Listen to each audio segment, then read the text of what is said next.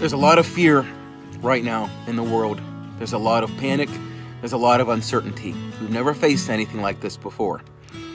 And when there's uncertainty, we have to look to things that are certain. So today, the staff and I are going to do something that we hope encourages you. We're going to read from a very famous and powerful part of the Bible from Psalm 23. I hope you enjoy it. If you do, feel free to share it with your friends and family. The Lord is my shepherd. I lack nothing. He makes me lie down in green pastures. He leads me beside quiet waters. He refreshes my soul and leads me down the right paths for his name's sake. Even though I walk through the darkest valley, I will fear no evil, for you are with me.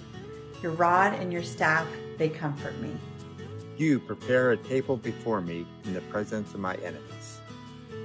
You anoint my head with oil, my cup overflows. Surely goodness and mercy shall follow me all the days of my life, and I will dwell in the house of the Lord forever.